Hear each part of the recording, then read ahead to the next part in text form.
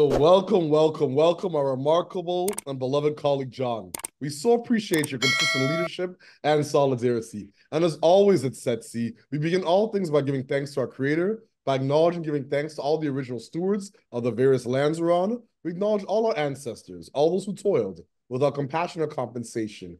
We acknowledge all our elders and community stalwarts whose shoulders we stand on as we build, share, and learn together for our collective liberation and sovereignty. So that being said, John, can you please introduce yourself to our listeners and viewers and share a bit about your remarkable work? Well, thank you very much, Victor. It is really, really wonderful to be here. And I'm joining you this morning from Vancouver, from the traditional and unceded territories of the Musqueam, the Squamish, and the Tsleil-Waututh peoples. And as you said, we give thanks to those who've allowed us to live, work, and play on this land that they've stewarded for many, many millennia. And I'm excited. I'm excited to talk to you today. So, a little bit about me. I am the CEO of Realize Strategies Cooperative, which is a social enterprise consultancy based in Vancouver that works primarily with nonprofits, social enterprises, um, and cooperative social economy organizations across the country to help improve their ability to thrive. Pardon me, in ever-changing and sometimes very difficult worlds. I've been fortunate to be the CEO of Realize now for 12 years, which is a long time, and I've seen a lot of changes in that. And I've had a lot of very interesting things that have happened to me in that journey. One that I'm particularly excited about, Victor, and it's something that I think you and I are both passionate about, is having been one of the founders of Bisocial Canada with our dear friend David LePage.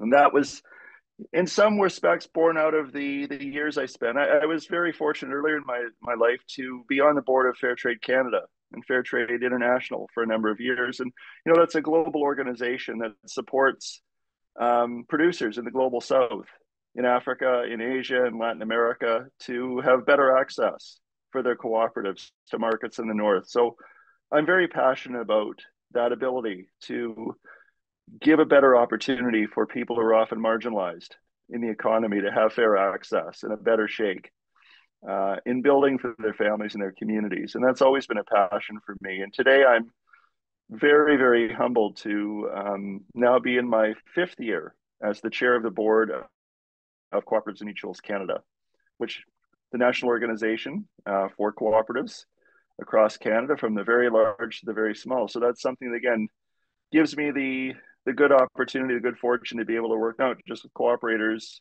across Canada, but also to be able to interact with cooperators from around the world. And that work to me is very exciting and very inspiring. And I'm just delighted that I get to play a small part in our collective work to build a better economy where there is no such thing as marginalization, where everybody has an equal opportunity to build their communities, to support their families, and to feel fully engaged in everything that they do. That's absolutely remarkable, sir. My goodness, such a body of work. David LePage is one of my favorite people. And I've worked closely with Biosocial Canada for a long time. And I did not know that you were the board chair of CMC.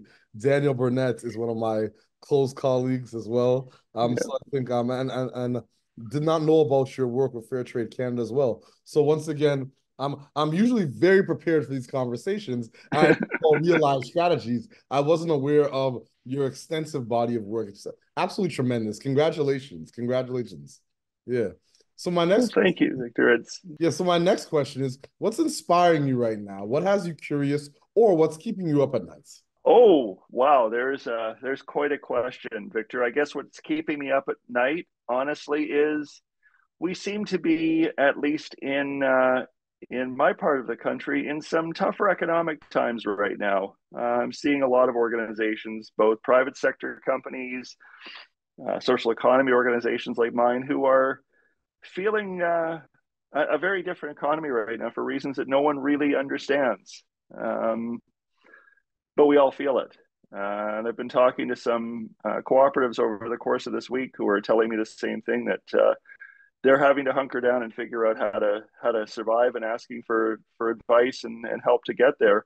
So that's the thing that's keeping me awake at night, Victor. What's exciting me is, I think, what I continue to see in the growth of interest in the social economy and more companies that are making the journey to be purpose based.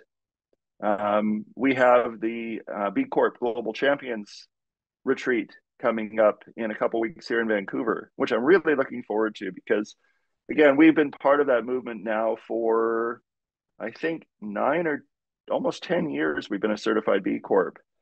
And just so seeing that it's becoming more and more of a reality. Even last night in the State of the Union address, President Biden talked about it's time to increase taxes on billionaires and the very wealthy. And it was interesting to hear that some Republicans even agreed with him, because to me that starts to say people are understanding that we have got to change the fundamental economic circumstances that we live in. We can't have a society where there are some very, very, very wealthy people who have more money than 99 or more than 99% of the rest of us. It just doesn't make sense. So that's something that I'm excited about.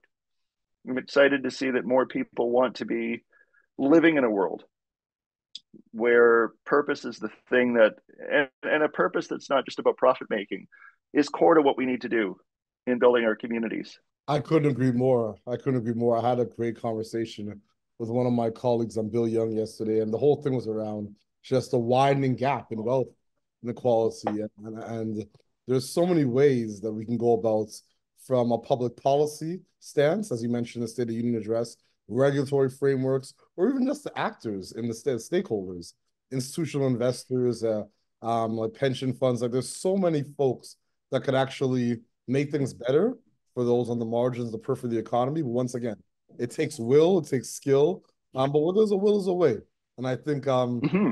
I'm an optimist by nature because I have 4 children. So by default, I'm I have quite a few grandchildren. So the world has to get better. And I'm gonna do my darndest to see that happen. So my next question: what challenges and barriers are you facing in your work, and how are you and your team working to overcome these challenges and barriers? Again, great question, Victor. And I touched on my earlier answer. Right now, we are really grappling with a an economic environment that is different than I've seen in my 12 years stewarding real-life strategies. We're a business because much of what we do is consulting work. It's demand-driven. It's hard to predict. Um, and in the last number of months, we've seen a real change from what we normally experience. And it has meant that we've had to make some, unfortunately, very difficult decisions to reduce our costs. So my colleagues and I are trying to understand how we can continue to thrive while we work our way through these challenges, and hopefully come out stronger in the end. At the same time, we are in the very early phases of piloting some new things, or starting to think about some new directions for our organization. One of which is um, looking much more into social impact investment. Um, and partly because we've had a very long-standing and very successful partnership with Van City that has provided us great support for our members, and money that assists us in doing our work. So now we're looking at maybe we can use some of that to do good work in the community. Um, but at the same time, we are a member-based organization, and we're also looking at some of the challenges that our members are facing. Many of them are funded by governments and donors, and they're having some challenging times. So we're really trying to figure out what can we do, albeit as a relatively small organization, but one with, I think, a fairly well known footprint in B. So how do you Mm-hmm. feel about the future of social impact in Canada? Are you optimistic? Are you pessimistic? Are you hopeful? How are you feeling? I'm like you, Victor. I'm hopeful and optimistic by nature. So I am hopeful about the landscape, but I think there's a lot of hard work to do too, because I look at where traditional capital is still at. VCs, angel investors, private investors. We hear a lot of talk about impact, but when you strip away all the nice stuff that you hear and you get down to what are you actually doing, it still looks pretty traditional to me. It's still, impact is really, can you deliver a 10x return on the exit of your business? And we expect you to sell your business, by the way. Um, Not to the kind of, not necessarily in the way that John Shell and his colleagues at Social Capital Partners are talking about, sell it to your, but sell it to the market, somebody who's going to pay a lot of money. I'm optimistic that we can break through that mentality. We can shift more and more capital towards being patient, towards investing in communities, towards really, really putting impact forward, and not in a kind of token performative way, but really in the DNA of what you're trying to do. It's not just about making a 10x return, it's about maybe 5 or 4 times return. But what you're going to get in exchange is some real difference in the community. And that's I'm optimistic. I'm optimistic, Victor. I'm hopeful. I may be Pollyannish about it, but if you don't feel optimistic, and then where are you? It makes life pretty unpleasant to live that way. I couldn't agree more. One of my colleagues, Jean-Marc from PFC, he just said something that's so insightful. He said, "We can't afford the luxury of despair in these times," and I can't That's right. agree more.